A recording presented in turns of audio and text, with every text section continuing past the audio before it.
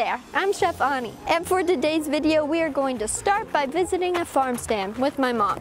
Mama and I love to take trips like this because we get real inspired. We do. We see all sorts of things and we think, well, what can we make with this? What can we make with that? Well, we had quite the adventure this week. We had a bat flying in our house. He's flying around! He's flying through the dining room! That was exhausting. Nothing like sitting in your living room and then all of a sudden there's a bat.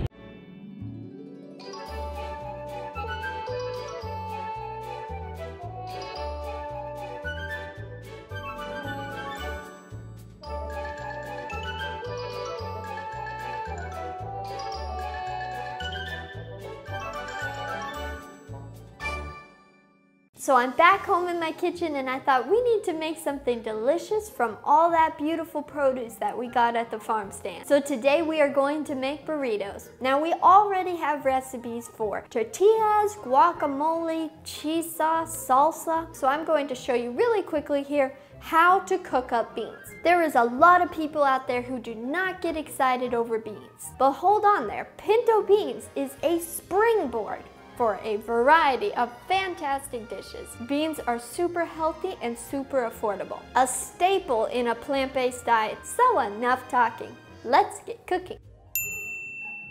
So the first thing we're going to do is just sort through the beans. Today I'm using organic dried beans to make sure that there's no stones or anything we don't want in our beans. Rinse these really well. Now that we've rinsed our pinto beans, we are going to cover the beans with water and let them soak overnight. It just so happens that I have some beans here which I already soaked. The next step is to rinse them really well. Now I'm going to put the beans in a crock pot. Beans are best if they're cooked slowly and tenderly. Cover the beans about 2 inches. So now we're going to flavor the water, and you can get really creative with this, but I like to add in a little onion, garlic. Now if you don't want your beans to be really hot, you can take out the seeds of the jalapeno. Throw in a bay leaf, it gives such a nice flavor, and some ground cumin. For the exact recipe, make sure to visit my website. I'll put a link in the description of this video. Once the beans have cooked, we are going to drain them. Now comes the fun part. We're going to mash these beans to make them refried beans for our burritos. And last but not least, salt to taste. Now our refried beans are ready for lunch, so we should get all the rest of the stuff ready.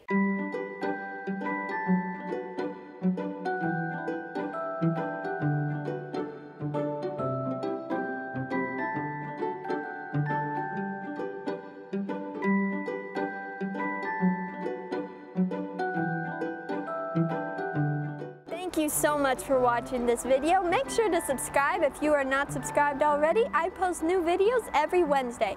And give this video a thumbs up to join me in this adventure to eat healthier, one recipe at a time. There's nothing like it, is it? No. Hello.